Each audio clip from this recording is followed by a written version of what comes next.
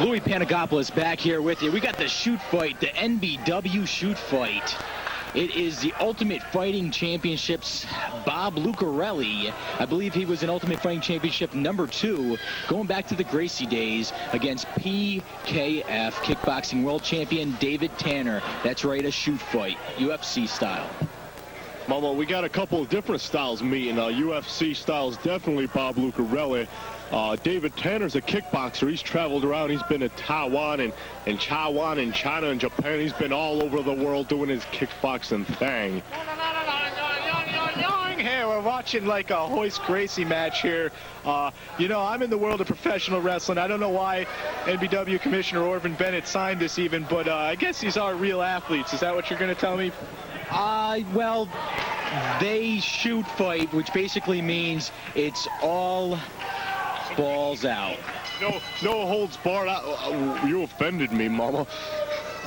Not saying that you executioners doesn't do this kind of stuff in the ring. I'm just simply saying that these guys break each other's arms and don't really care about it. We're going to see lots of submissions. We're going to see some blood and gore and some filth and some veins and some white and green red blood cells shooting all over the audience, or what here? These guys are going to fight until one guy says, "I quit," basically.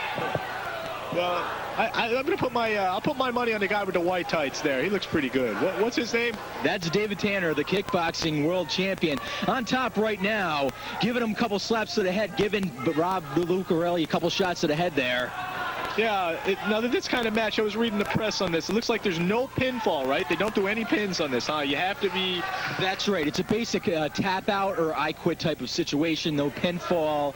You don't go for your normal 3 count. You're going to have rounds. There's going to be different rounds with 10-second rounds, 10 seconds in between each round. There's going to be 3 different rounds. And right now we have nice David... scissors. Look at this here.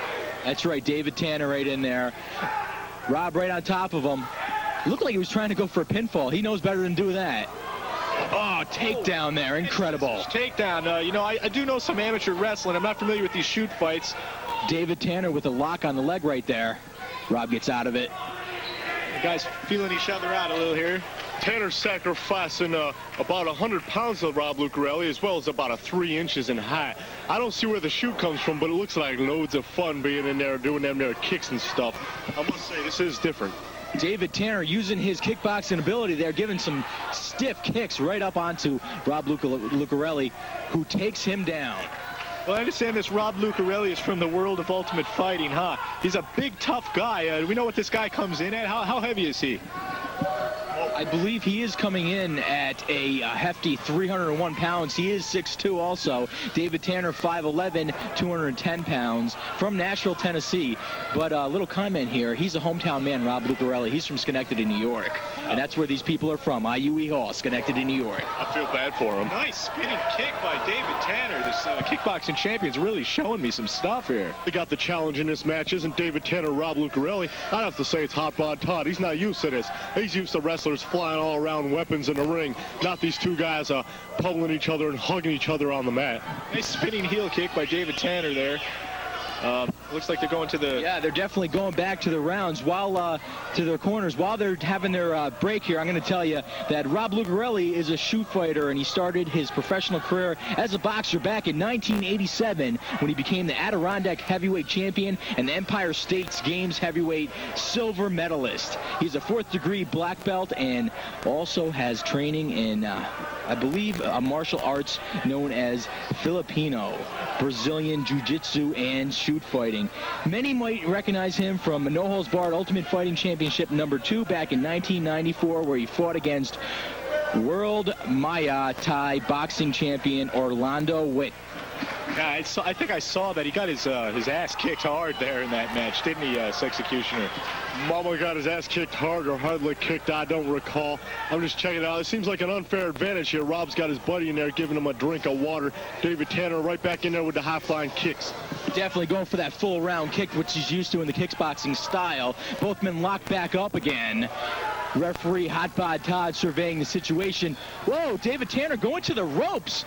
He looks like he's trying for a pin. Both men obviously knowing better, knowing the rules, knowing tap outs necessary to win this type of match. Well, if they can bleed a little of the two sports together, shoot fighting wrestling and professional wrestling, I think that's what they need to make this match work. Tanner's got Rob Lucarelli down right now.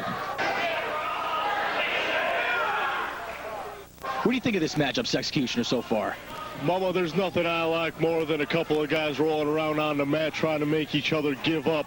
But I'd have to say I'm also impressed by these high-flying kicks here. Rob Lucarelli's trying them kicks like David Tanner does, but not quite as quick and not nearly as effective.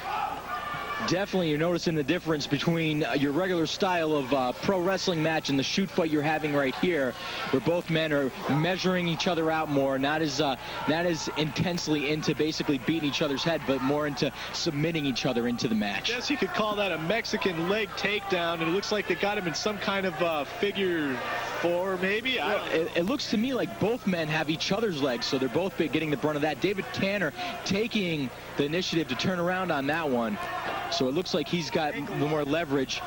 Ankle lock into the ropes. Now the referee's got to break this, and it's Hot Bod Todd Taylor, so I don't know. That's right, Hot Bod Todd breaking that up there. Both men getting back up, preparing for their stances.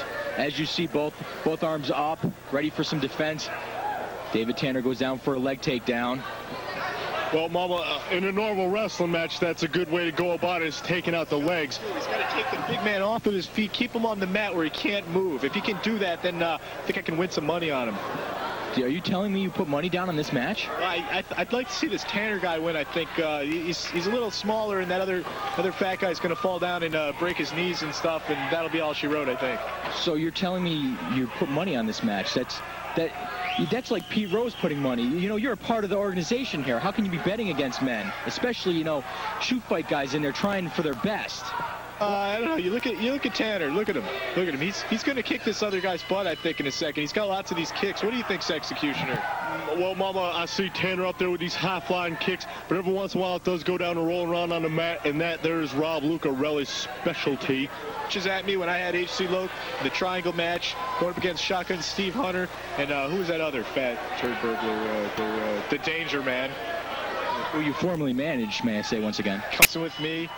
Well, anyway, Slam and Dan started shooting some fists at me when I was, you know, rooting for H.C. Loke, and he ended up managing a shotgun. Rob Lucarelli, he's got something. He's got something in his hand. He just hit him with it. It's a club. It looks like a billy club.